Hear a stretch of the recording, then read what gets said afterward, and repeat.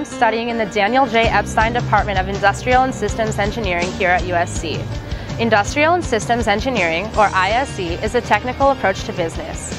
ISE majors use math, science, and business principles in order to optimize business systems, processes, and organizations.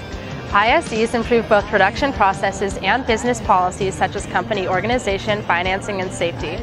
Historically, ISE has been applied mostly to manufacturing companies. Today, however, you will find that industrial and systems engineers are needed in almost every industry.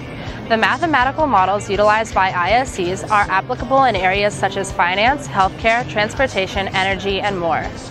During freshman year, ISE majors take ISE 105, Introduction to Industrial and Systems Engineering. This class provides a broad overview of the field, and it even included multiple on-site visits to an Airmark plant and other factories to observe manufacturing processes and facilities layouts. As a freshman, this class helped me understand what kind of coursework I would be taking over the next 4 years.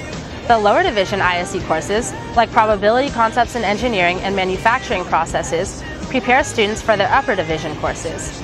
As a junior and senior, you will take upper division ISE classes such as human factors and work design, production, scheduling and control, engineering economy, human-computer interface design, and eventually you'll take a senior design project class where you'll act as a technical consultant to a business. I was attracted to ISE because it's the perfect mix of engineering and business, and it's also a very versatile major. There are endless career possibilities with ISE, which I really like because I can keep my options open. If industrial and systems engineering sounds interesting to you, I encourage you to check it out as a major. Suggesting it's best that I slow down.